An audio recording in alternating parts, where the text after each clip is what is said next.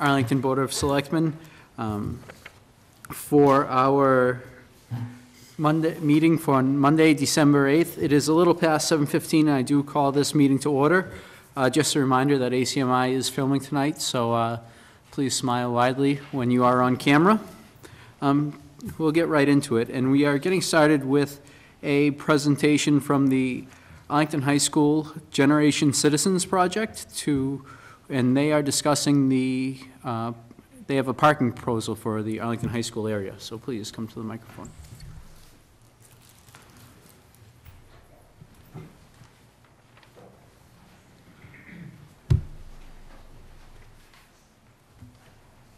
Hi everyone, if you could all just introduce yourself and we'll get right into it.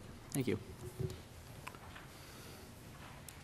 So I'm Taylor. I'm here with my peers Alana, Kendall, Tano, and Bella.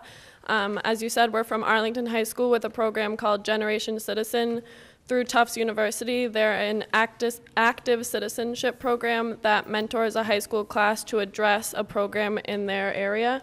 So we chose over the last semester to address the parking problem around our school, and we're here to present our proposal. Yeah, we're all set. Thank you. Okay, so right now we are passing out the proposal that we made. And I'm Bella, I'm a senior. So students will obtain a parking permit that will either be a sticker or a ticket that will go on the student's car. You or the school administration can provide at a reasonable cost for target areas around and in front of the school. You, police, and the school will be monitoring the designated parking areas where students will be to make sure everyone is abiding by these rules. You and administration can take parking permits away at any given time due to improper conduct that a student commits. And these permits are a privilege, not a right. Students must be aware that these can be taken away at any given time. With the money that has been acquired from these permits, it is imperative that signs are put up in these designated areas for people to be aware that we can park at this time.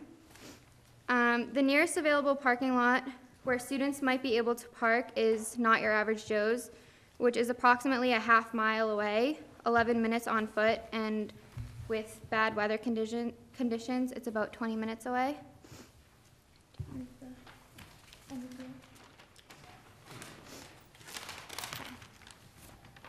So, students have their own rights and privileges to drive their own vehicle that they have been given from their parents to school if they please, but having no place to park is an inconvenience. There are certain elements of the MBTA that make public buses an unreliable and inconvenience to us. Students should be able to attend extracurriculars, sports, or jobs after school without being worried that their car has been ticketed or towed.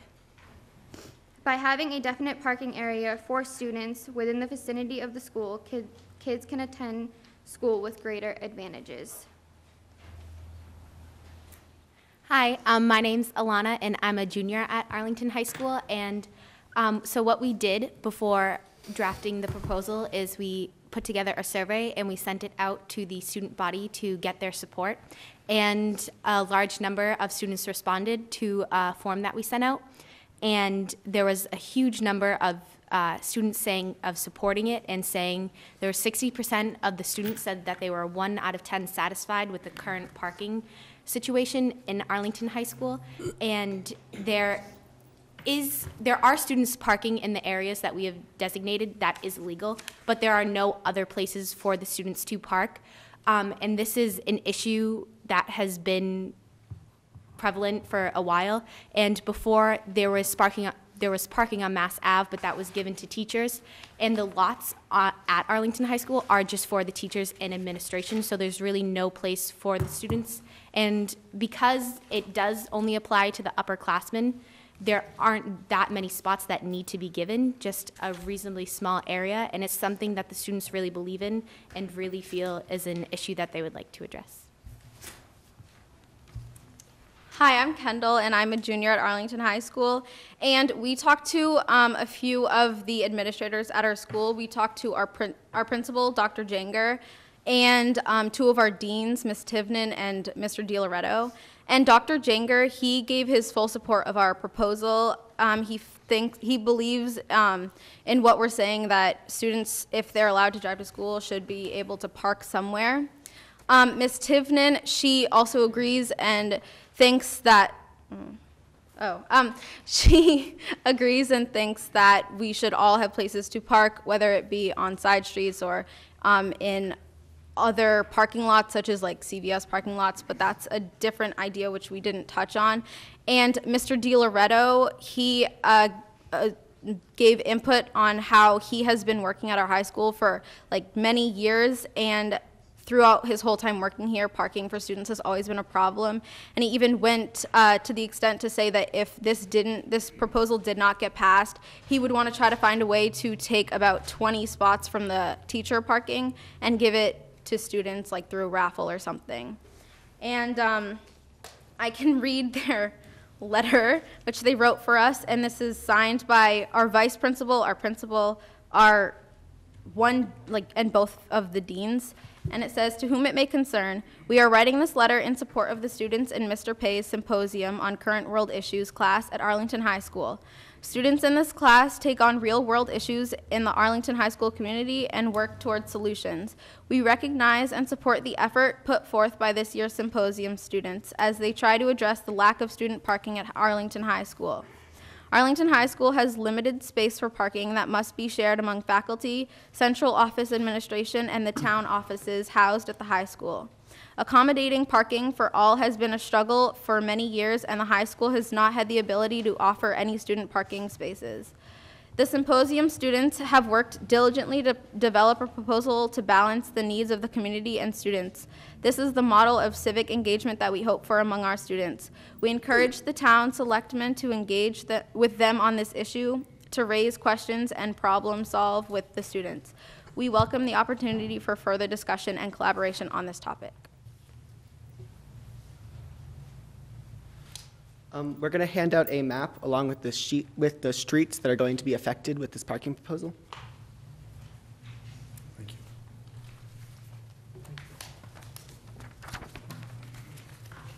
Thank you. Thank you.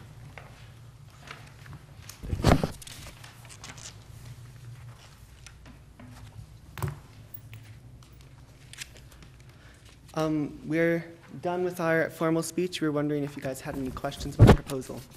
Thank you very much for being here tonight. Once again, we had a group at our last meeting as well talking about solar power, and this is a really great program that the high school is running in collaboration with Tufts. And you guys and girls have definitely chosen an important and incredibly controversial subject, and it's very clear that you put quite a bit of work into it, and I do appreciate that. So, is there any comments or questions from my colleagues? Joe? Sure. Well, thank you for all of the work that you put into this. I know that I think at least one of the students had actually contacted me on this project. I assume my colleagues as well. So, thank you. I think that. You definitely approach this well, and surveying your fellow students, talking to your fellow administrators, talking to some of us. I was curious, did you, by any chance, survey any of the residents on those area streets to get a sense of what some of their concerns were with the parking situation in the area? Yes, we had been planning to, and on the day that we chose, we were not able to get a significant turnout of people to go to the doors, so we did not end up being able to ask the residents that we had planned to. We apologize. Okay. Okay. I think that's certainly it's a key. My other question about the proposal is I think you lay out here, one of the big needs are students who have jobs directly after school they need to get to immediately. It seems, and you mentioned the buses being unreliable or whatnot, but am I correct that the work requirement is a more important consideration for you? Yes, we think that it's more important for people to be able to get to work. Yeah. So given that, I'm just curious, I noticed that your proposal says that if there are more permit applications than the new system can cater to, that the upperclassmen would get the permits first. Was there any thought to maybe judging it based on who had job needs first and then opening it up that way? Or? Normally, it is the upperclassmen who have the jobs, as Yeah. underclassmen are usually under the age of 16 and aren't able to work. So because of that, we understood that underclassmen would have more probability of having jobs, and that because of that, they would be the ones more in need of the permit. Great. Thank you very much. Thank you for the work on this. Diane? Oh, you want to go first? Good. Well, you're more familiar with this than I am. Go ahead, so. you may cover some of my questions. Well, just a couple of points. I want to, first of all, compliment you. I hope you all are going to get A's, because you've done an excellent job here. I would be curious, if you had a guess, how many permits you think are necessary? How many cars do you think you would need permits for? On our survey, we asked. You have to come to the mic, sorry. There's millions watching at home right now. On the survey that we sent out, there were some questions pertaining to whether people plan on driving to school, and she'll answer that. So I believe that there was 154 responses, and 57 were seniors, and 46, I believe, were juniors, and about 95% all said yes, they have a license /JOL /permit and or would be planning on driving themselves to school when they obtain that. So we think about 40 or so, because also we're trying to encourage carpooling, especially for the environmental aspect of that. And so when it's obviously legal for friends, that they can carpool to school together. And then because we see in the mornings, there's a huge line of traffic of parents trying to drop their kids off because there is no parking spaces, or the kids are underclassmen. But it's just a huge toll of just all this gas coming up. But if we had parking spaces, then we could eliminate this huge long line or decrease it. And so that was kind of an aspect of our plan also. Okay. Well done. Thank you very much. You did ask one of my questions, so. I want to thank you, Taylor, Bella, Alana, Kendall, and was it Ben? Tano. Tano, wasn't even close, for coming in on this issue. As you probably know, the reason the signs went up was we were contacted by the neighbors who live on the street, who say the signs are there, and for them, the parking had gotten out of control, and asked the board to enforce it. So that's where we got where we're at. I and my colleagues have had many discussions on this very issue. I can perhaps give you a couple of things that we can work in concert on. I have spoken, along with the rest of the board, with the town manager about this issue, because a coach down at the high school, I have to drop all my equipment, get everything out, and go find somewhere to park, because there's only like 3, the AD and 2 staff people, so I definitely feel your pain there. There's a few solutions, you know, to try to think creatively, and we've already had this discussion. One of them is the parking lot that has that rotary that takes up a ridiculous amount of space on Mill Street. And the town manager has spoken with our Public Works Director, I want to say back in September, August, September, having this conversation, because I said, you know, barring any fire safety issue, that seems like a big waste of space, as well as, you know, with the high school, and all of this would have to be done in concert with the high school committee administration. They would have to sort of drive this. But we were trying to think of, knowing that these signs were going up, what could we look at? So one of the things that I would encourage you all, and through the town manager's office or the chairman, to follow up on that, because the DPW director had a few ideas of how to increase some spaces out there. The other thing, I think it's great that you're going to the House-Dean DiLoretto. He's a fantastic person, worked for him previously as AD. And I think part of the school's responsibility is sort of what he's saying, that if we can't find some sort of solution, perhaps he can get 10 or 20 spots that are designated to staff. I definitely would encourage, you know, talking to the school committee, especially where the high school, there's talk of renovating it, maybe they can start looking at some spaces now. The other thing that I had discussed with the town manager, and again, please follow up with the chairman on this, is to see if there's any way, the Grove Street parking lot is filled to the max. It's parked there. But I believe it's town-owned land.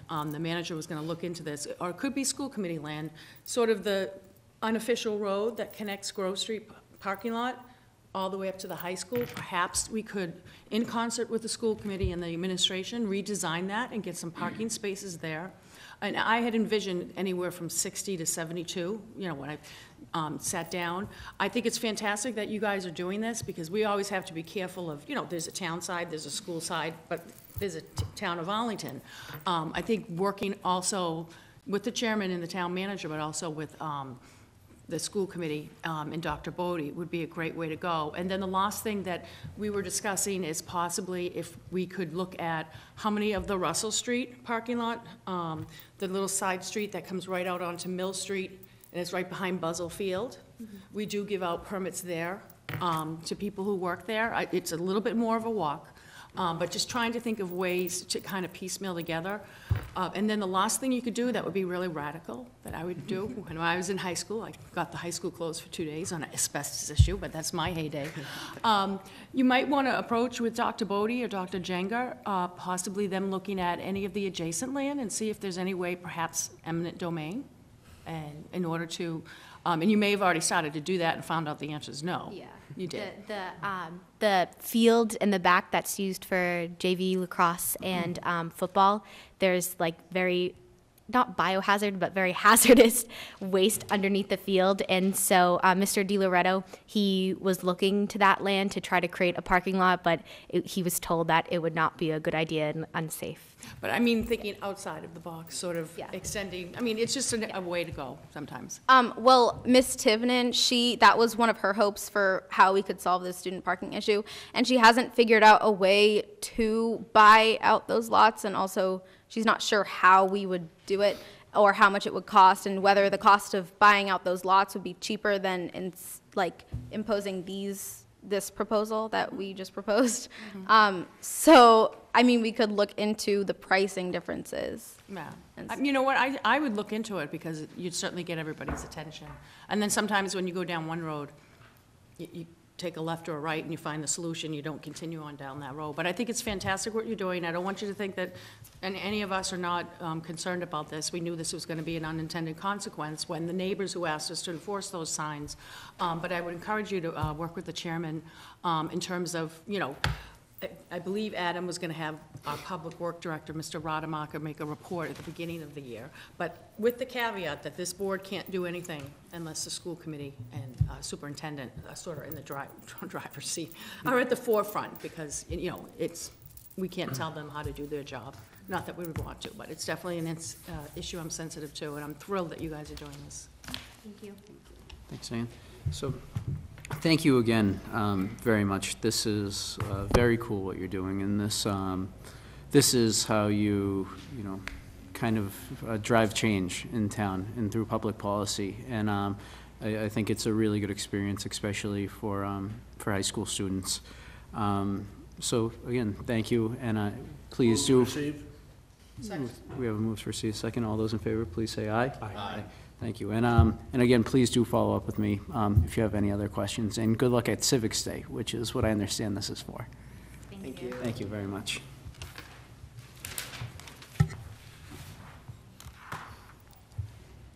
Moving on, discussion and vote, property tax classification.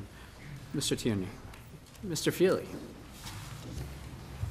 Yes, Mr. Chairman, excuse me, Mr. Chairman, we're here for our annual classification hearing, the board's annual classification hearing. But before we start, I'd like to introduce our new Director of Assessing, Paul Tierney, who joined us October 14th and got hit right in the middle of this certification, so he's been pretty busy since. He has received an awful lot of help from Mr. Robert Greeley, who really was a savior in this. Well, unfortunately, I think he spent so many hours on this that he's down sick tonight, so he's not with us this evening. He's afraid to come before me, Kevin. I can understand that, yes. Because you are the older brother.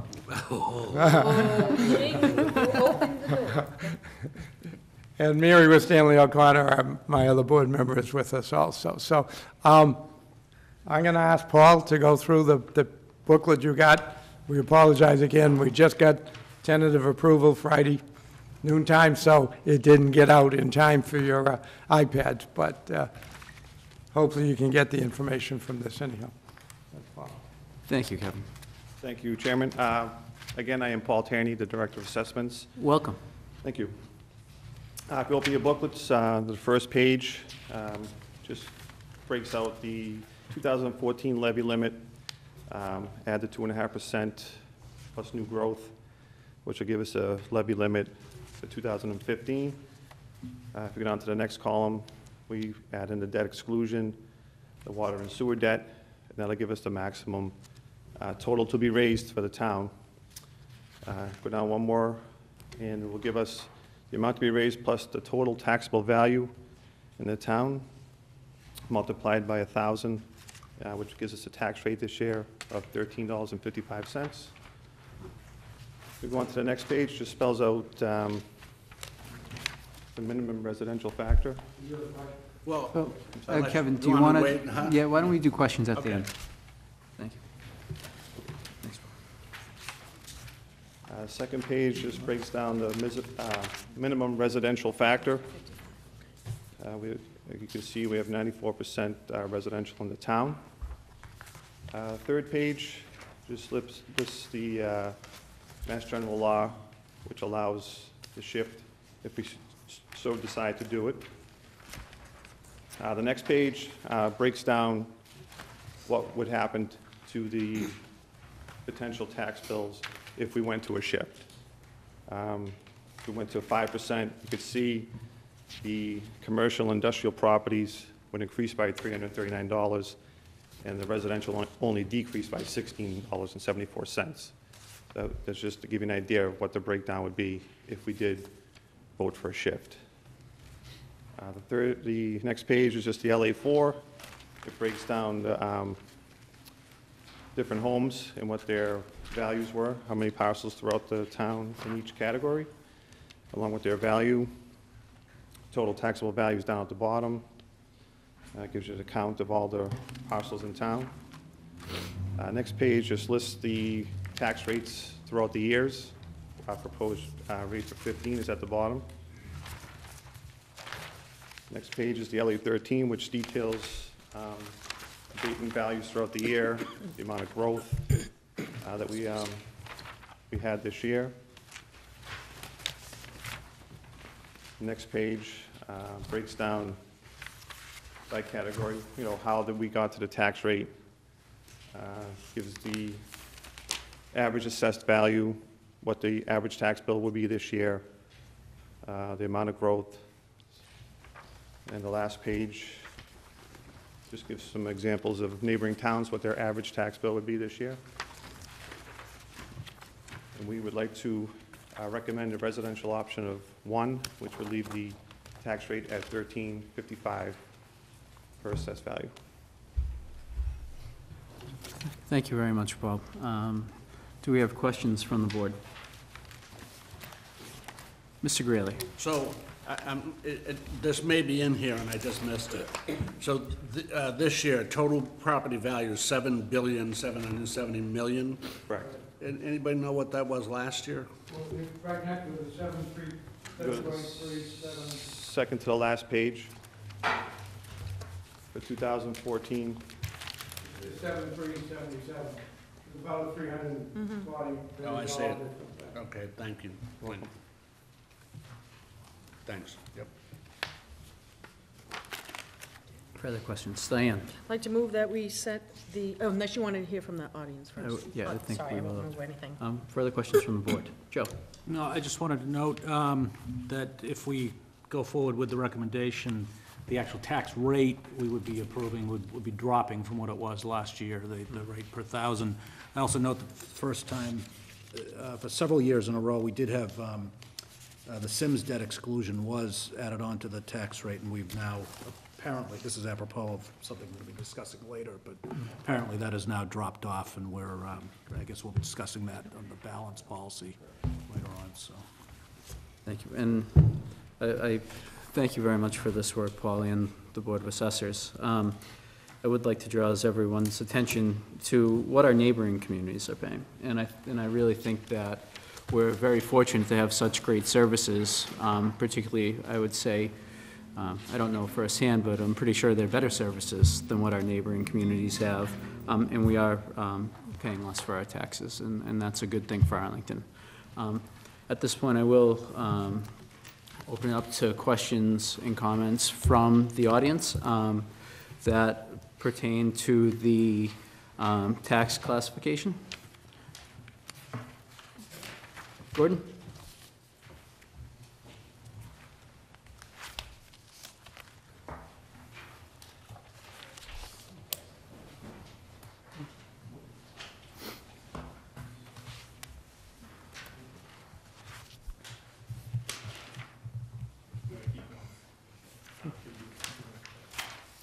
Thank you, sir. Excuse me. Go ahead, everyone, a second. Thank you. Thank you.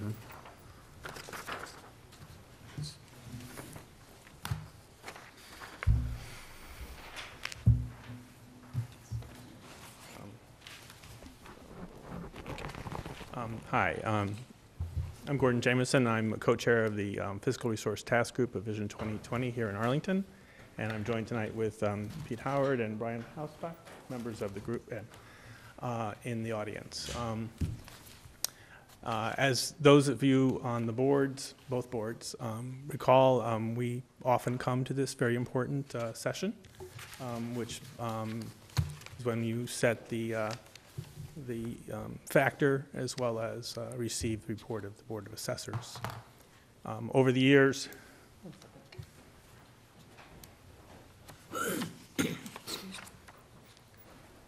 my notes. Over the years, we have individually or as a group discussed many different issues, the debt shift, the split rate, overall commercial valuation in the town, and we've hoped that, and we think that this has been a constructive interaction with the board and both boards. The handout provides a history of the revenues derived from residential and CIP, beginning when the first operating override in the town of Arlington was approved in 1994. And over that 20-year period, obviously don't have, I didn't put in this year's numbers, but through fiscal 2014, there's been a great increase in the amount of revenue generated in property taxes. Overall, it's gone up 136%. But if you look to the left at the bottom, you'll see that there's a big differential between the residential and the commercial. And we are concerned that you would think in rising waters would lift all boats, hopefully somewhat evenly, and there seems to be a sort of a discrepancy there. And we've discussed this with the board in our meetings and also in this public forum in the past. Currently, we're in the process of trying to attempt to do a, in the past we've been dismissed of, there's options about how split rate might make sense if X, Y, or Z happened, which isn't going to happen. And also we've presented in the past only a couple items, and those have been dismissed as being anecdotal. So in an attempt to be non-anecdotal, we're in the process of trying to do an analysis of some of the commercial property along Mass Ave and Broadway. And Mike Stern, who's a member of the group, who I think has spoken to this board during the assessor process earlier this year, did some work, and we want to flush that out by looking at the, in particular, the property, the land values of commercial properties along Mass Ave and Broadway. We initiated our request for information when then board member Daughtery at town meeting said all information that we have should be available to the public. And so we contacted Mary in the spring, and she said, well, we should be able to do this. And then when turmoil happened to the board and the assessor proper. I wrote her and said, we'll hold off on this. When fall came, I asked again, and some information has been provided through the assessor's office recently. But the critical information, which is it's a large number of parcels, and the data set online is not what it used to be. It's very difficult to manage. And we thought it would be simplest and most effective if we actually got the information from the assessor or board of assessors. And so we're looking for some clarifications on the initial data set, and just thought this would be a good time to, without going into the details about what we need, which isn't much more than what we originally got, we thought, this would be a good forum to request for that publicly. You know, Gordon, I think I respectfully disagree, as we're here to, you know, talk about our property tax classification and tax rate, and I don't think this is the appropriate venue to request information from the board. I think that should be done directly with the Board of Assessors and the assessor, as opposed to here. Yeah, okay, so we can respectfully disagree. But at the same time, if the commercial property, let's say the land values were not assessed appropriately, then the commercial property might be a larger percentage in town, and therefore, after that, the classification might be something that you would take more seriously. So indirectly, I think this is directly related to the classification issue. Thank you. Thank you very much. So is there a response from the board?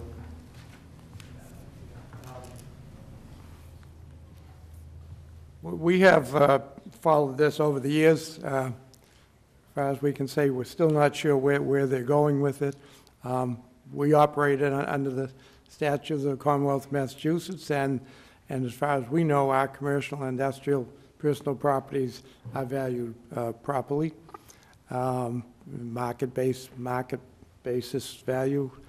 I do know we're a little late in answering Mr. Jameson's requests for some information, and truthfully, because our huge staff in the office has been busy, 2 people, 3 people, busy getting the tax rate down, and so there may be some avenues that we can provide them some information. I'd be glad to talk to them about that in the near future, meet with them in the office and go through that issue.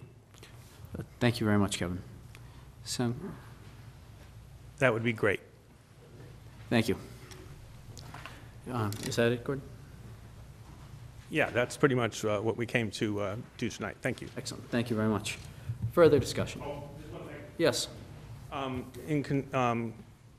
Keeping inconsistent with past practice, which I think our committee has helped establish, will the information provided to the members of the board be posted online after accepted by the state? Absolutely. Yes, it will be.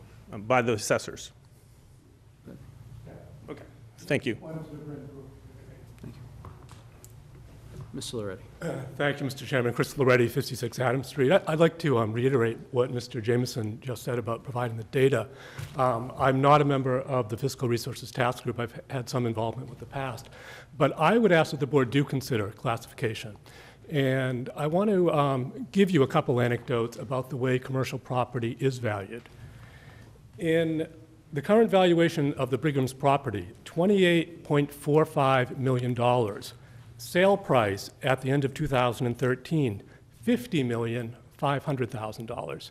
Now that gap represents additional taxes that the residents of this town are paying, and to the extent that that property was not properly valued to begin with, it represents lost new growth. Another property that we have in town, another large parcel, is the Claremont Arlington Suites, the hotel near the Cambridge line. The current 2004 valuation of that property, $16.75 million. The sale price at the beginning of 2012, $22.1 million. So I don't agree that our commercial properties are being valued at their full fair market value. And I think one way you may address that, if the assessors really can't get them at their full fair market value, is to do a classification to bring them up so that the effective tax that they're paying is the same as what they would be paying if they were valued properly. And I have additional concerns, particularly about the Claremont suites. I know your board several years ago designated all of the members of the Board of Assessors as special municipal employees. I understand that the Arlington Suites had actually challenged its assessment, challenged the assessment that the Board of Assessors made for its property. And therefore, I don't see how an attorney on the Board of Assessors can be representing that same owner in trying to get special permits for that property. I mean, irrespective of what state law says as a conflict of interest, I think just by common sense, you can't play two sides of the same card. And I would ask that you ask town council to look into the possibility of rescinding the special municipal employee designation for the Board of Assessors, and also look at, just as a matter of professionalism within the legal profession, whether that's even possible to represent a party for a particular property, on two different sides of an issue. So I realize that at this point you probably won't be able to do anything with classification this year, but I certainly do hope you'll consider it for future years, and I really hope you'll encourage the Board of Assessors to cooperate with Mr. Jameson so that the problem of underassessment of commercial properties can really be looked at in much more detail in town. Thank you. Thank you. I am very confident that the Board of Assessors will work with Mr. Jameson, and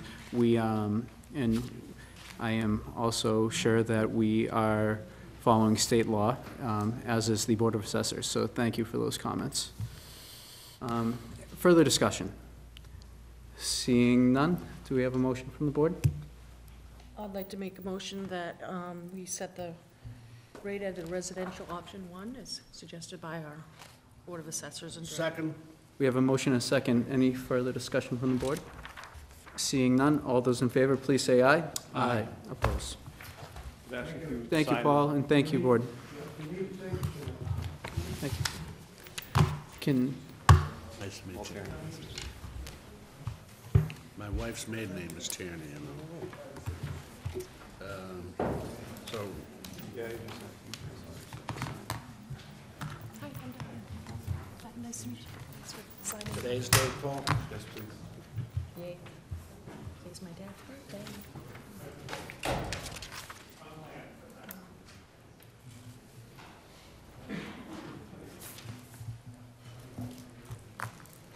Sorry. Remember the order on the ballot.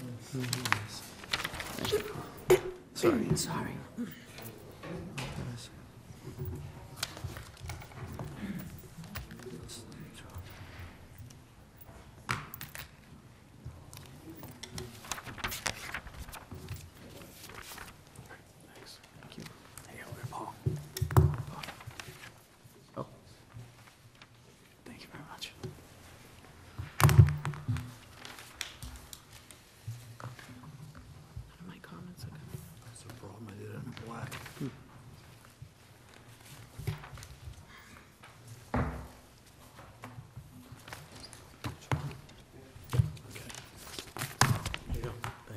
Thank you.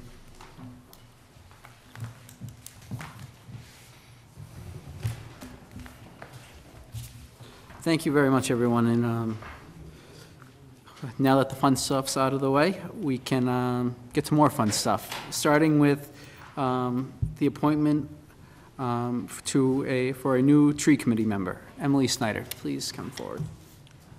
Yes, thank you. Thank you very much. Could you tell us a little bit about yourself and why you want to be on the committee? I've been a resident of Arlington, East Arlington, for 24 years. For the last 2 years, I've served on the board of the Arlington Garden Club, where I'm one of the vice presidents. And last year, I completed the 9-month Massachusetts Master Gardeners course.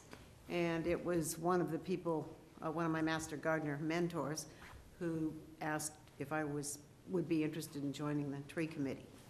So I have attended 3 meetings. I went in September, October, November. I also helped at the booth for Town Day, and now my official appointment, hopefully, yeah. Thank you. I guess we'll just have to make it official. It sounds like you're already doing quite a bit of work, so I greatly appreciate that. Mr. Greeley. Move approval, and thank you very much for the service you've already provided. and what you will continue to provide as well. Thank you. Thank you very much. Appreciate Second. that. Thank you. We have a motion and a second. All those in favor, please say aye. Aye. Opposed? Thank you very much. Thank you. Moving on, an appointment to the Arlington Commission on Arts and Culture. Jonathan Hyde. Hey, Jonathan. Again, could you please tell us a little bit about yourself, why you want to be on ACAC? I have a personal interest in arts and culture and a professional interest. I was previously the Deputy Director for the Tourism Office for the state, and now I'm working part-time there on several issues. One is I'm sort of the arts and culture person at the Tourism Office. I'm currently on the board of Old South Meeting House. I've served on the Mass Historic Commission, and I've worked extensively with the Mass Cultural Council. So I think I'm sort of at the stage in my life where I've got some time. I'd like to get involved in some aspect of the town, and I think my experience will be an asset to the Cultural Commission. Thank you very much. I did see your resume, and I agree with you that I do think you will be an asset to the the Commission on Arts and Culture. Right, we'll call it now, Wrong of name. course. So please, any discussion from the board? Questions? Joe? Well, thank you very much for putting your resume forward. You come kind of an auspicious time. You may or may not know that a number of members of the commission are meeting with some representatives of the Tourism and Economic Development Committee here, which is a Board of Selectmen committee, and we're discussing, among other things, the potential of applying for a cultural district designation, which is, you said you've worked with the MCC, so yes, Mass Cultural Council, so you're familiar with that. So I really look forward to getting to know you a little bit better, and hope that maybe you can help with that effort as we go forward. Yes, I do. I mean, I think collectively, when I sort of think about this, I think of sort of how residents or people outside Arlington might identify the town. Good school system, friendly town, great soccer town, those kinds of things.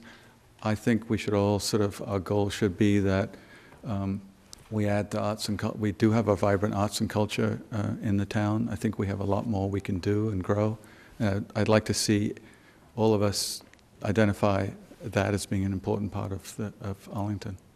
Well, thank you. I look forward to working with you. Thank you. Kevin?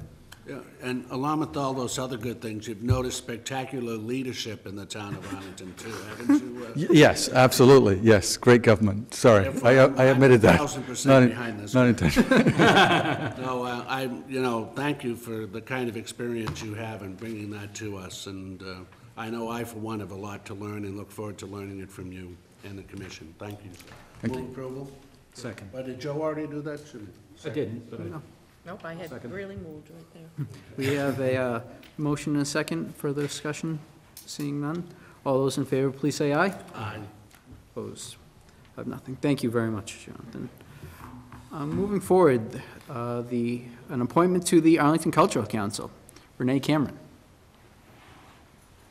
Hello. Hi, Renee.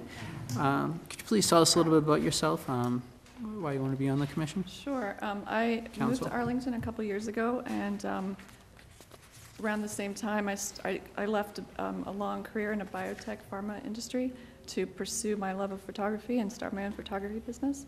And at that time, I started exploring ways to be involved in my local community. So at Town Day, I was looking at all the tents and talking to people, and then I met with Eliza personally and realized that would be a great fit for me. So, Excellent. yeah. Thank you very much. Questions, comments? Diane? First, I'd like to move approval and say thank you. Oh. I know you know what you're doing, because I looked at all the equipment you have and experience, and I know next to nothing. I don't recognize hardly anything, so you obviously know what you're doing. Thank you. And I do appreciate hearing from you and others that you were assertive and kind of stepped into the role and started Yeah. volunteering before even Yeah, us definitely. officially recognizing you. And I think Yeah. Town Day is a fantastic. Yeah, I really enjoyed my first experience, and I hope to be involved through the ACC in the future, so. And that's one of the positive offshoots of Town Day is Yeah. we get to show what the town's about, and then we find these great gems, you and the previous appointee, that we didn't know were out there. So it's sort of a unique marketing tool. So I look forward to seeing your service in the future. Thanks, I look forward to it as well. Thank you. Thank you very much Thank you. for your service. Do we have a second? Second. Thank you. We have a motion and a second. All those in favor, please say aye. Aye. Thank you very much. Thank you. Thank you. And finally, our last appointment for the evening, to the Equal Opportunity Advisory Committee, Sarah Elizabeth Hirschon. I don't see Sarah here. Do you want to move approval subject to the condition that at her next opportunity she comes in? Yeah, at her Meets with us. convenience. Yeah. That sounds good. Do we have a second? Second. We have a motion and a second. All those in favor, please say aye. Aye. Opposed? 5-0. Thank you all. So I think that is, it's pretty special to have so many appointments on one night. I'm incredibly grateful that so many individuals are, reaching out to the town and thinking how they can get involved. And that really is what makes our, Arlington a special place. And I'm also happy to hear that we're picking up volunteers at Town Day, which is very nice. So with that being said, we will move on. Licenses and permits, a request for, from Tango Restaurant for a late night event. Melissa. Good Hello. evening, I'm Melissa. Yeah, we're just looking to see if we can stay open a little bit later on that night till about 1, just so people can bring in the new year and then have a little lag time in between. Move approve, oh, sorry. Second, and I just want to be clear that what you're asking for, I believe, is to stay open until 1 a.m. on January 1st, 2015, not what we have. Right, yep, I it was just wanna changed by make- Mary Ann. Is that on here? Did re-sign. Okay. So we do have the correct. I just want to make sure Yeah. that was clear. Yep. In terms of, it's a silly little thing, but you never know. I understand. Okay, so as amended, I move approval that Tango can stay open until 1 a.m. on January 1st, 2015. Thank you very much. We have a motion second. Second. Further discussion from the board? Any discussion from the audience? Seeing none, all those in favor, please say aye. Aye. Opposed? Thank you Thank very you. much. Have a good night. Happy New Year. Moving forward, a request for a common victual license for Jimmy's Pizzeria at 1508 Mass Ave. Mr. Marr? Hello. Hello, how are you? I'm fine. My name is Valdemar. I live in Natick for 25 years. I run a place own a place in Natick for 16 years, Italian restaurant. And then I asked for permit for run the place, Jimmy's Pizzeria. Great. Questions from the board? Did you bring any samples? No, yeah. I went to permit. I'm still going to move approval, subject to conditions as set forth. Thank you. Second. Further discussion? Seeing none, any discussion from the audience? Seeing none, all those in favor, please say aye. Aye. Opposed? Thank you much. Congratulations. Good luck. Thank you for choosing Arlington. Thank you. Moving forward, request public entertainment license for Acetron at 473 Mass Ave. Mr. Huell? Good evening, Board. Good evening, how are you?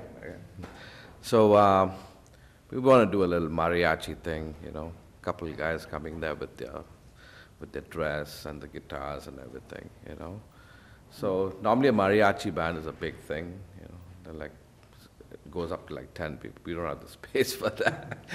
But, we can do it like, maybe 2, or I think they do like a duo or maybe like 4 people or something. Some entertainment for the people over here, They all come dressed up and everything. I wanted to do this a long time ago, but Mary Ann wouldn't let me, but now. But I mean, we got the okay from Michael at the building. He wanted to see if we have sprinklers and stuff, so we have all that, so it's good. Thank you. Questions, discussion from the board? Yes, Jeff? I'll move approval. Second. And how often are you looking to have the entertainment? These guys are tough to get, Yeah. There are a lot of Mexican restaurants in Boston, so Yeah. that they're booked up, Yeah. So as often as we can, especially for special events, Yeah. like Cinco de Mayo or like some kind of Mexican cultural stuff, We're doing a lot of stuff with the State House right now, Yeah. and the Mexican consulate, So every time they have an event, you know, we can coordinate something where we can, you know, bring this entertainment into Arlington so that they come to Arlington too, you know. So that was the main thing, so we get it ready and, you know. So I'm very happy because, yeah, I mean, a number of our restaurants are starting to incorporate some music as part of the program, and yeah, it's not a weekly thing. Yeah. But, you know, whenever we can, we want to, it has to be quality, that's the main thing. Right. You know, of course, well, thank you very much. Diane? I just have a question, and I know we went through extensive conversations with the Common Ground, which is a business a block away. And I think we had, at the time, some input from the Board of Health. Do you know, I think you said mariachi bands? Yeah. What kind of amplification? Is it just acoustic guitar, or is it amplification? And the reason I say that is when we had the same conversation with Common Ground, there were sort of stipulations in terms of, am I remembering it correctly? Sort of stipulations in terms of level and volume and possibly some sound remediation. I don't know if Town Council or Mary Ann can. Yes, actually, Common Ground is still yet to come back. We kind of stopped the discussion on that way back when, but they will be coming back, and they've been working with the Board of Health on different things and the neighbors there. Okay. So the short question would be, I'm sorry, I didn't mean to cut you off. Oh, that's it would be, do you know in terms of what they're going to use for? You know, I don't know technically what they, you know, different bands are different, but it's definitely not like, you know, we don't need PA systems or, you know, major amplification. I mean, the place is so small. But I think sometimes, you know, just when the crowd kind of talks, these guys use like a very small like amplification, just so that they're above that crowd, you know. But nothing major, you know, there's no pyrotechnics. Oh, no. I'm just thinking of the what we told the Common Ground. There might be some amplification. But then that depends on like from band to band, I think. Right, you know, I don't know the technical side of, you know. Well, I'm in favor of this. I would just say that perhaps when you do know what your bands are, and if it's just acoustic and really no amplification, that's fine. But if it's anything beyond that, I think it would endeavor you to speak with probably the Board of Health, just to make sure. Sure. Because we have to hold everybody to the same standards. That's all. Absolutely, I agree, you know. With that caveat, Thank you very much. Joe? Thanks. I think, just as another caveat to that, I do, if I'm recalling correctly, I think with Common Ground, one of the differences was that they have the windows that open, and how close they are to the residences, and you're not going to have the doors or windows. No, we don't have open windows. So everything is going to be, you know, contained in the space, you know. Thank you. Thank you very much. We have a motion and a second, and please, if you are using amplification, talk to the Board of Health. Sure. Any discussion from the audience? Seeing none. All those in favor, please say aye. Aye. Opposed? Thank you very much. Good luck. Thanks. Moving forward, citizens open forum. Except in unusual circumstances, any matter presented for consideration of the board shall neither be acted upon nor decision made the night of the presentation in accordance with the policy under which the open forum was established. It should be noted that there is a 3-minute time limit to present a concern or request. Anyone here for citizens open forum? Nobody has signed up. Thank you very much. Moving on, traffic rules and orders. A vote for special municipal employees for the Conservation Commission. Nathaniel Stevens. Good evening, Nathaniel. Good evening. Nathaniel Stevens from the Conservation Commission. We have I've submitted a request to have the board designated as special municipal employees. As you know, the board consists of volunteer members. We have all paid jobs to be able to support our volunteer habit, per se. And I think that having us have this designation allows us to pursue more opportunities in town. We have engineers, we have other attorneys. I'm an attorney. We have other attorneys on the board. A public health specialist and things like that. So I think that there are, are opportunities in town that perhaps come up for individuals, their families, their business partners that they're precluded from doing because we're not designated special municipal employees. So that's why we make that request. Thank you very much. Questions from the board? Diane. Well, just sort of a comment, and then if it's appropriate to make a motion. I think the situation that we're in is ideal because we have so many members, if not all the members of the Conservation Commission that come with such varied expertise and that really live and breathe this 24/7. With the occasional time, you get some family time in there.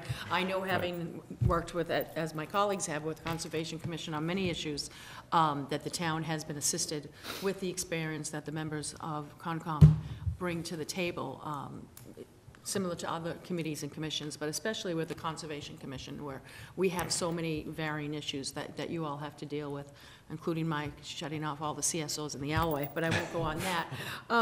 So what I'd like to do is move that the members of the Town of Arlington Conservation Commission are designated as special municipal employees in accordance with Mass General Law, Chapter 268A, Subpart 1A.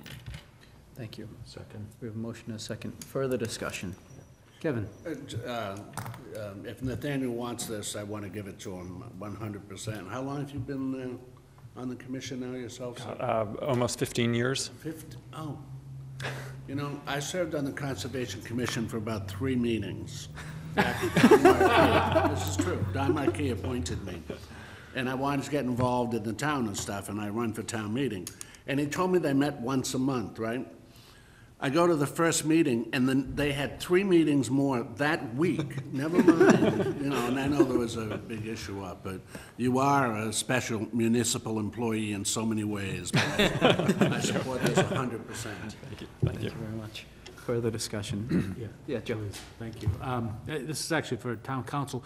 I read the former town council's memo. Is it my understanding that by making these designations, that we, in addition to increasing the pool of potential candidates, that we're providing some protection to both the, those who are serving as well as to the town? Would that be fair to say? I think that's a fair, Mr. Kiro, I think that's a fair characterization.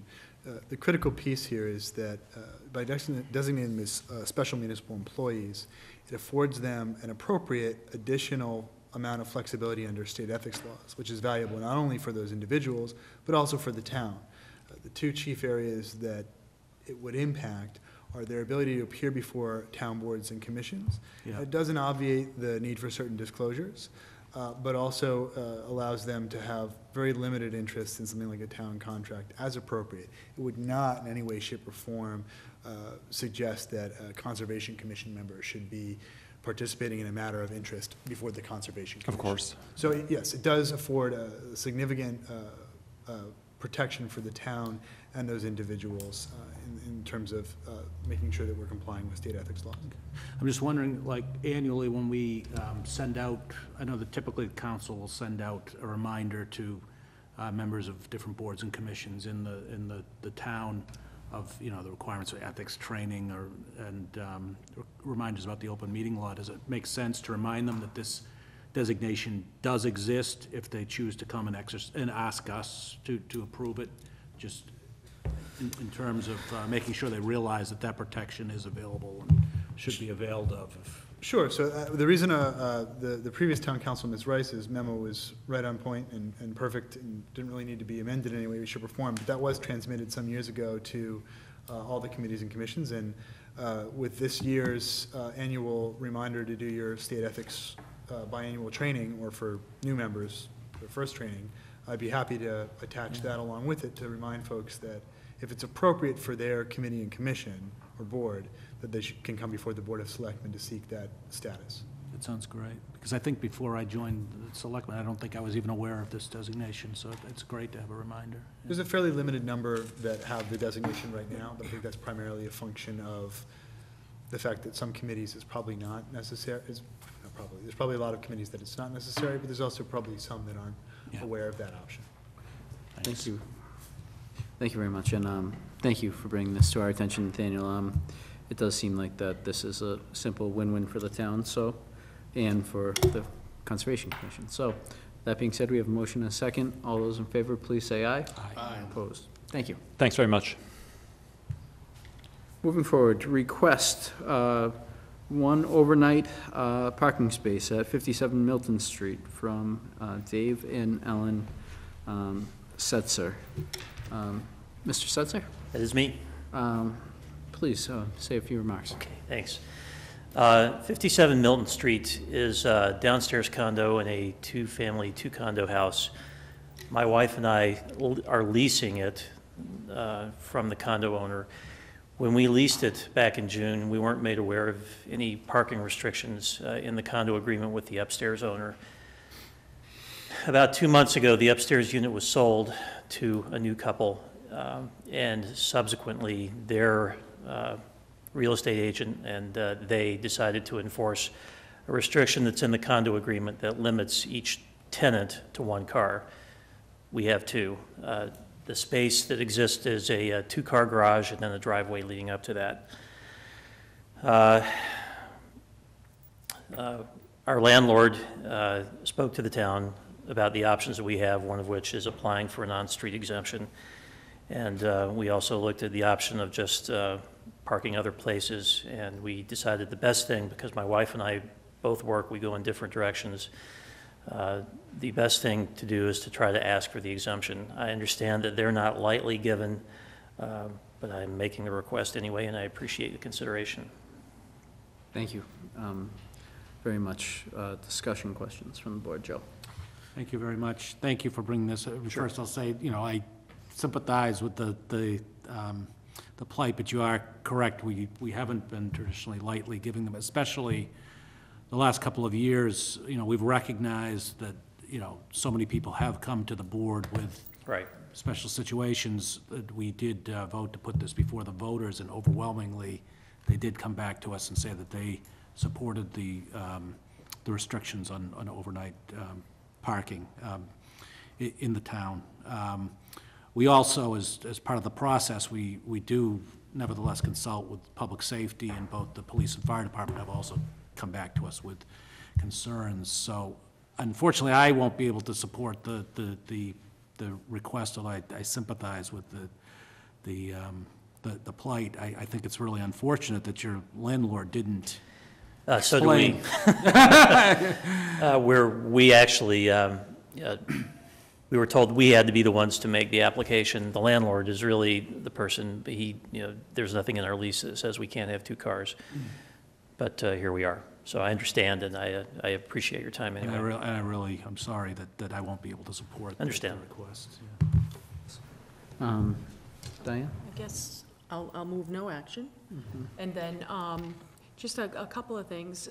We do give out overnight parking permits at Hardy School as a possible. I'm sorry, which school? Hardy. Okay. The elementary school there. You can, that's through the treasurer, I can't even talk. Through the treasurer's office, I think it's $1 a day, $1 a night.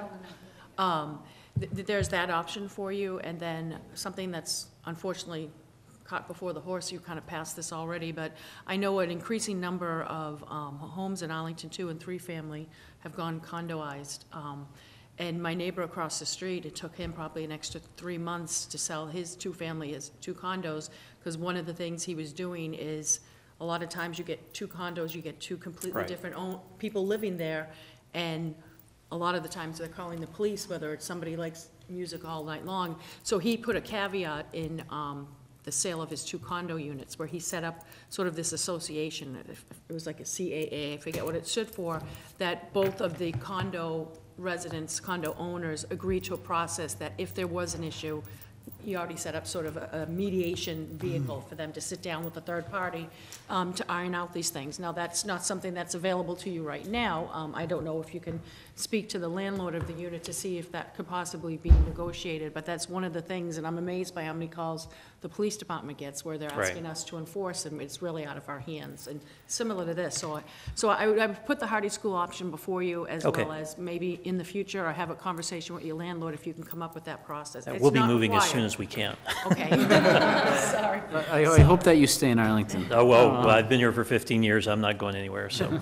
So if you go to the next one, make sure there's one of them. Okay. So yeah, I agree with my colleagues. These are tough votes for us. Understood. And I understood it was low probability, but I appreciate your time anyway. Yeah, well, and thank you for joining. Kevin? Yeah, again, I apologize as well.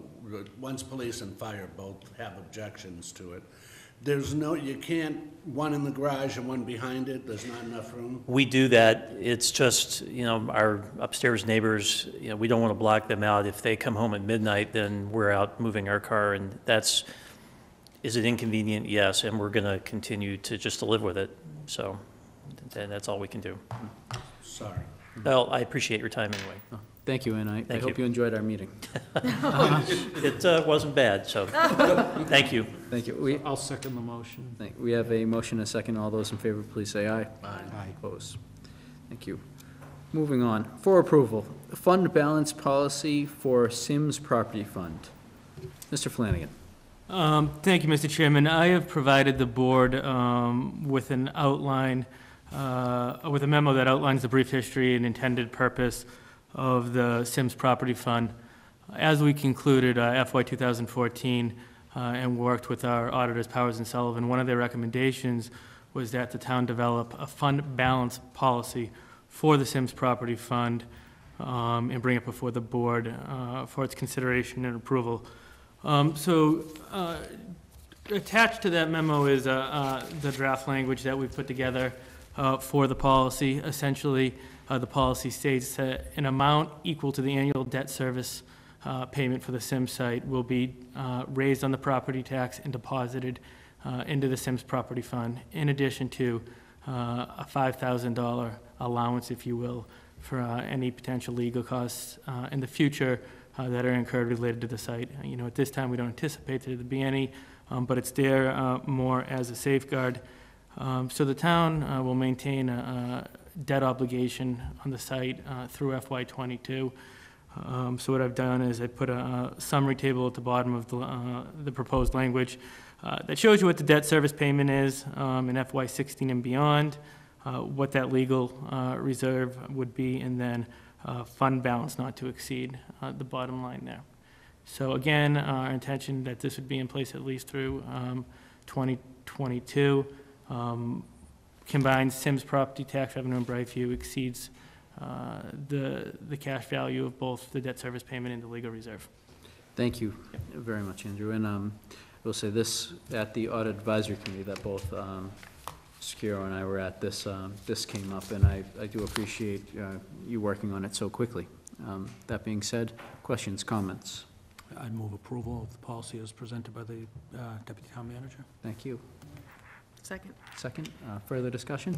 Mr. Greeley. I just want clarification. So this will come from property taxes only at the Sims site? Right, so the debt service payment associated with the purchase of the site will be paid directly from property taxes from the site. From the site? Yep. Okay. All right. Further discussion? Seeing none. Discussion from the audience? Seeing none. All those in favor, please say aye. Aye. Opposed? Thank you very much. Moving on. The discussion and adoption, draft Selectmen's Handbook, chapters 7 and 8. Mr. Greeley? So, this is on fees and on starting on our first policy on the alcohol policy. And the goal here is for us to get it to one page for the handbook, but then in the second material, have the full policy available. And right now, Eve is working on taking the policy that currently exists and then just bringing everything together so that we'll have one complete document by the end of things. But what this is that you're looking at is a new selectman, any citizen of the town who wants to understand about fees could get this through chapter 7, and then chapter 8, 2 pages on the summary of our alcohol licenses. So, comments, changes? Thank you, Mr. Greeley. Mr. Carroll. Additions, deletions?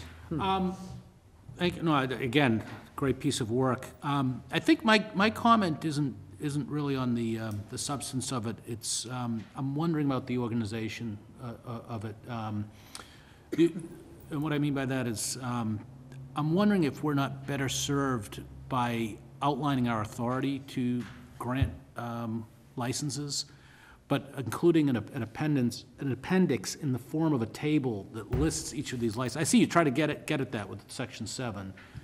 But we also list some other licenses as well in section 8. And if we had not better served by having an appendix that would be more frequently updated, that would list the license, the fee, the number available. For example, I see it specifically in the alcohol licenses. We have written into the handbook, 15 issued, but somebody could come in next week, and then we'd have to update the handbook, and it might be easier if we just have one table that's an appendix, and there's always, we anticipate that will be updated with the supporting information.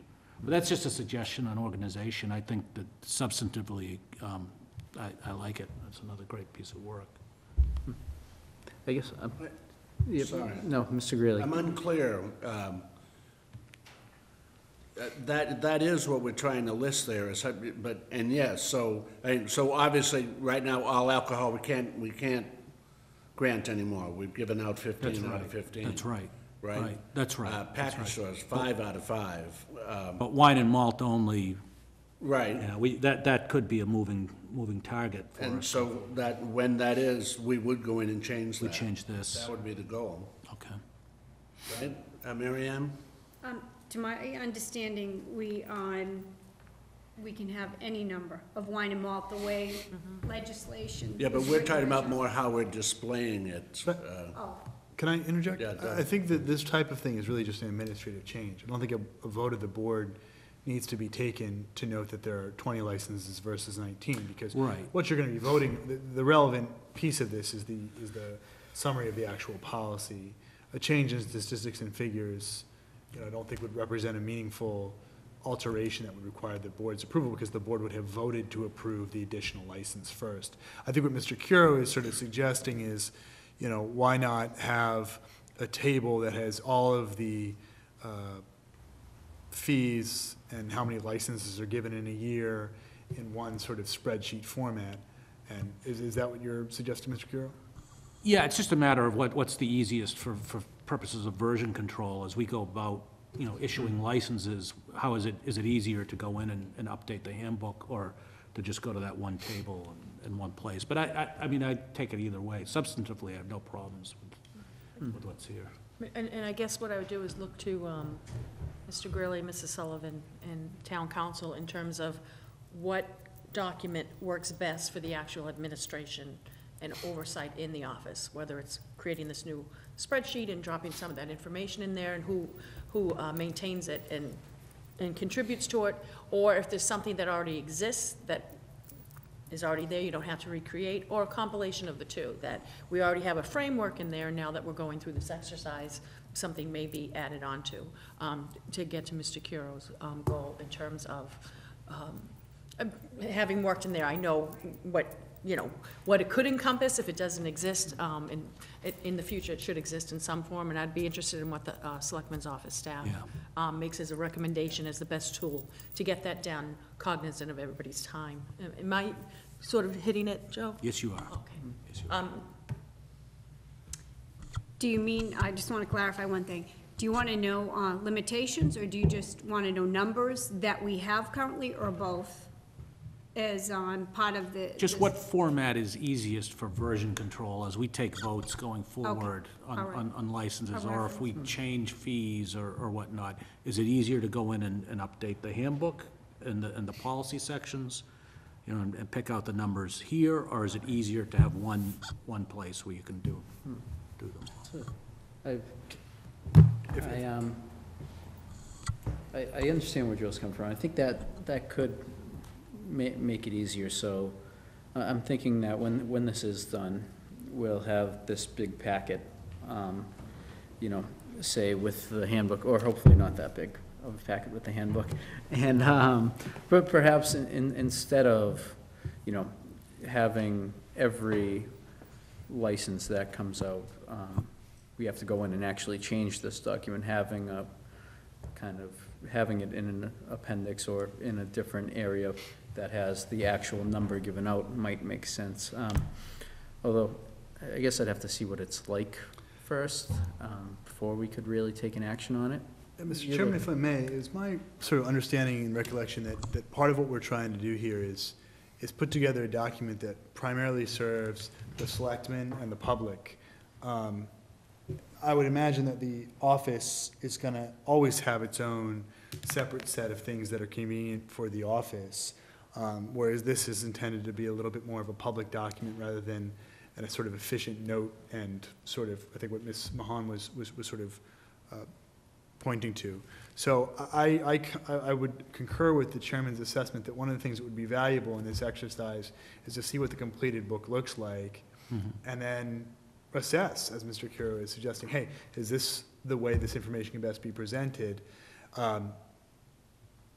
With respect to the fees and charges and the number of licenses, that wouldn't be very difficult for us to move around. That'd probably be some of the easiest information for us to say either we can have it be duplicative, or we can move it from this to just a spreadsheet. It's really the policy, I think, and this is the point Ms. Mahan was sort of raising a couple meetings ago. It's really the substantive policies that we want to have be relatively secure and agreed upon for the time being. I don't know if Mr. Greeley, I hope I have correctly articulated this. Brilliantly so, I would say. But I compliment you on your tie today, sir. I'd actually like to see it, Joe. You know what I mean? It's I'm not visioning what you're saying well enough. But if you could give us a little sample of it, or there's some way we could present this that would work better for people, I have no objections to that. I could take a crack at it. I could take a crack. Couple of points I would like to make additionally, if I may, that it's very important on the alcohol policy that it's clear to people these are non-transferable. The license doesn't go with the establishment. The owners cannot sell the licenses. If they wanted to, the new owner would have to go through the entire process again, and it reverts back to the Board of Selectmen. The other thing I'd just like to raise is that, as we now head into town meeting season, and as we know, and I'm sure Marie is watching us at home when she probably should be in bed asleep, but we're now 6 months that our own staff has been really working very, very hard, and Mary Ann has worked very hard on this with us. By way of saying, we're probably going to slow down a bit on the handbook, that we may not be every meeting able to bring something like this in front of you, but we're not losing sight of it either. We have, and I couldn't have done it without Mary Ann, without Doug, without Steve, without Eve, without Andrew, gotten us this far. And we will continue, but we're just heading into a very busy season for town council, for the Board of Selectmen staff. In the Selectones' busiest season as well, so that We're saving that for new business. Yes, it is the Selectone season as well. We can sing the So hymn. any other changes or recommendations to either the fees or the policy summary? No, seeing none. Do we have a motion? Again, always, I should say right away, I move that we accept chapter 7 and 8 for the handbook. Thank you very much. Motion is second. Further discussion? Seeing none, I thank you all for your work. All those in favor, please say aye. Aye. Opposed? Thank you very much.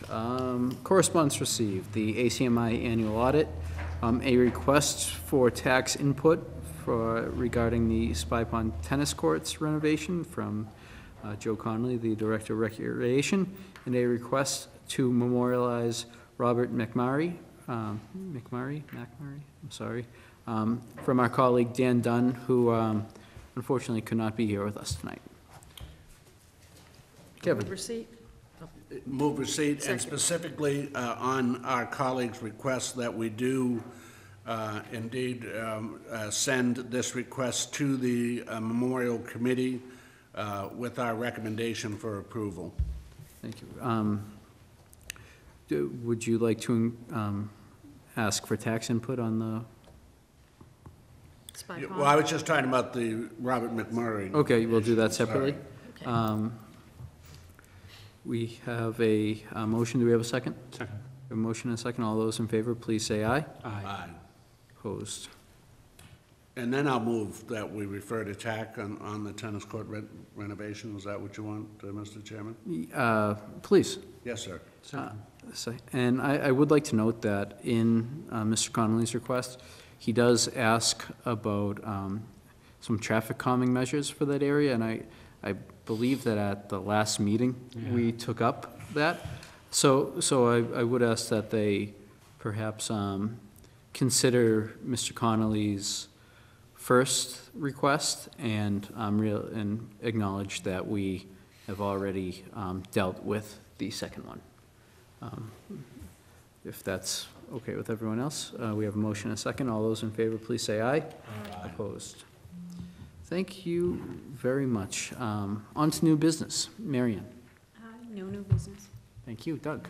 One small bit of new business, as the board may recall, several meetings ago, there was a discussion about what was required in order to change the speed limit. A couple of members of the board remembered pieces of the process. I just wanted to update the board on that process without going into too much detail. Basically, a conversation has to be started with the local district of Mass DOT. There's an engineering study that's required.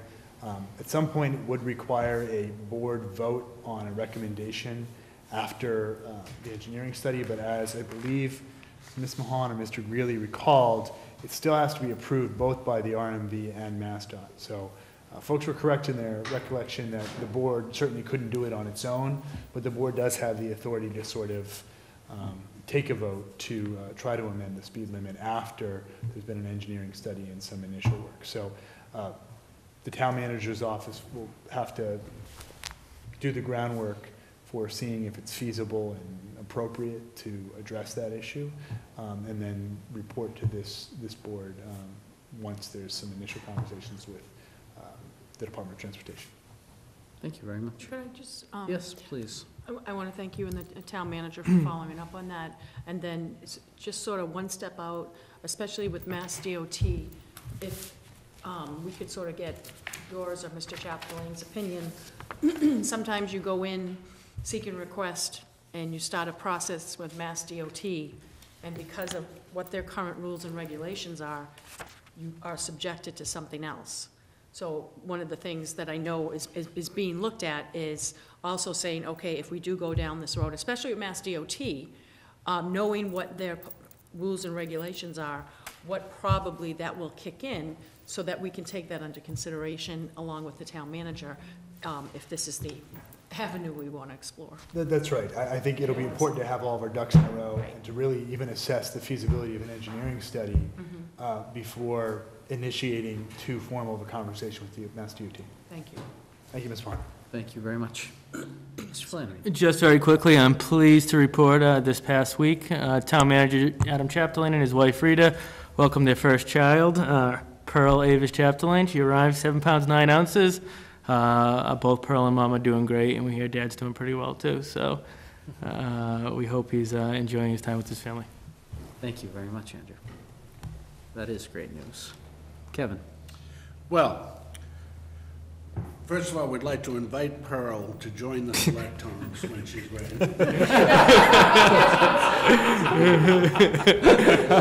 That's a good set of lungs. The season, we have 3 gigs lined up. A week from this Saturday at the Cusick Towers, we're going to do a morning concert at 9:45 at Cusick. On the 16th at 7 o'clock, we'll be at Drake Village. And on the 20th at 2 o'clock, we're going to be at the Brightview. So we're going to, now that we know that the tax and the debt exclusion will be paid off there, we'll be up there singing. Anybody who likes to sing Christmas carols are invited to join us. All of you are required to join us. Thank you, sir. But if they do join you one time, they're in for life. That's it. So That's it. watch out. You only have to show up That's once. That's a so- little caveat that Kevin fails to mention. Ms. Mahan? Just one thing, and sort of piggybacking on what Mr. Greeley, Kevin said earlier regarding the Selectmen handbook.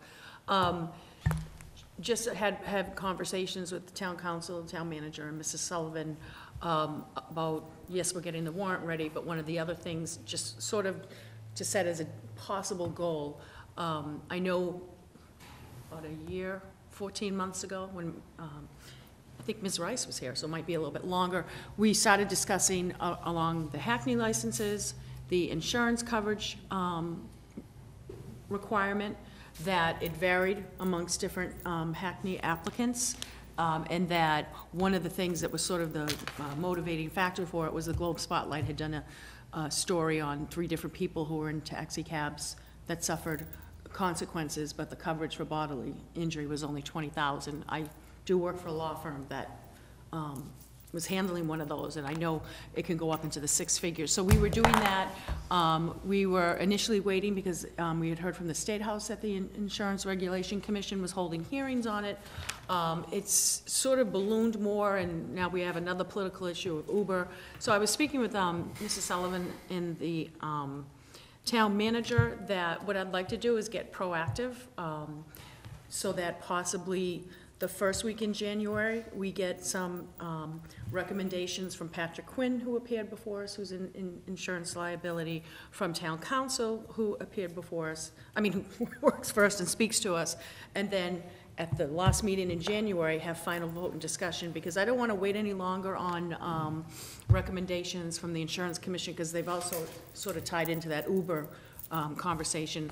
And what I'd like to do is set on recommendations that this board agrees, with the caveat that if we move that schedule to, we don't have the initial board info till the end of January, and then the second meeting in February, I'd leave that to the chairman in the selectman's office. But I'd like to set something, and I guess I would ask through the chair, either an answer right now or in the future, am I correct that the Board of Selectmen can set, and I did ask Mrs. Sullivan to provide us with what's the least amount of coverage and what's the most. The newer applicants are coming in on their own with higher coverage, just so we have that as a range. But is it my understanding correct that the Board of Selectmen, we can set a uniform insurance liability policy coverage, that if the state comes out with recommendations in the future, if ours are better, we can keep what we have, or if what they recommend is even a better thing, we can turn and adopt to that. But my question would be, can we set something, and if for some reason the state, for whatever reason, political or not, doesn't really come close to us, can we still set our own recommendation for our Hackney licenses concerning insurance coverage? And if you don't have to give an answer tonight unless you want. I just want to make sure I understand. So is the question, do you want to resolve this before the Insurance Commission comes out with this recommendation? So you'd like to set a rate, and then, I think practically speaking, the first question is, can we set a rate that's above what the Insurance Commission recommends, period? Then the second question is, what's the most practical way of adjusting that rate if the Insurance Commission comes in above or below what we believe the rate should be? And I'll address both those questions and formally answer them for you. Thank you. I will, I think that the first meeting in January is a target date. Have we spoken to Patrick on that, if we're asking him for a recommendation? I don't think it's appropriate to ask him for the first week in January with the holidays here. He actually did give a recommendation back last time that he spoke. I would want to verify it, just to make sure he still feels what he had sent me is correct. I'll shoot that off to him, tomorrow or the next day, to try to give him time, and I'll ask him if he's ready. I'll include that information in your board info, and then we'll plan it as an agenda item. Is this the recommendation? Yeah. Yeah, I am. We'll work on it. I think maybe the second meeting in January might work better. Just working with holiday. Yeah, we will. But we'll work on that, and we won't lose sight of it. Thank you. Joe. I just wanted to congratulate the chamber on another successful First Lights event. You'll recall that the board waived the Saturday parking fees to try to encourage a shop local initiative. I saw Mr. Grilli making the rounds on Saturday. Really, where were you, Joe, when you saw me? I was, Incognito? let's say I was, in spirit, I was with a visitor from the north. But the night before, I'd been with some visitors from the south. We had about 200 people came out for the tree lighting, and I think it was the first community event on the newly redone Broadway Plaza, which was fantastic. It was a fantastic place for it. And in attendance was the city manager from Big Riviere, South Africa, and a choral group from South Africa. You'll recall we adopted a proclamation for them, who came and helped to usher it in. It was the day after first anniversary of Nelson Mandela's death, and it also just happened to be the same night that they said they had their light festival back in South Africa, which was fantastic. So I did want to just say that this, in addition to being a commerce event, this brought together a lot of other groups. Some of the local churches had their groups out singing. I got to see the Audison a cappella group was wandering around Capitol Square with Corey Gaffney's group. And I wanted to thank also, bless you, the manager, as well as some of our town employees. Jimmy Dodge and Jimmy Largentine helped a lot. You know, everybody was enjoying the lights up and down the avenue. I mean, DPW puts a lot of work into those, and they made sure that the logistics were there for the tree and the tree lighting, because the power there is hooked into the fire station, which is under construction, and it came off without a hitch. Sergeant Pedrini and some of his officers were on hand to help at the tree lighting for make sure the pedestrians were safe and such. And then, of course, the fire department gave their assistance the next day to a number of elves and that visitor from the north. So it was a great community event, and I want to thank all of those folks for helping to make it happen. So Thank you very much, Mr. Carroll. Thank you. I have no new business, so. Move to adjourn, sorry. Second. We have a motion, a second. All those in favor, please say aye. Aye. Thank you, everyone.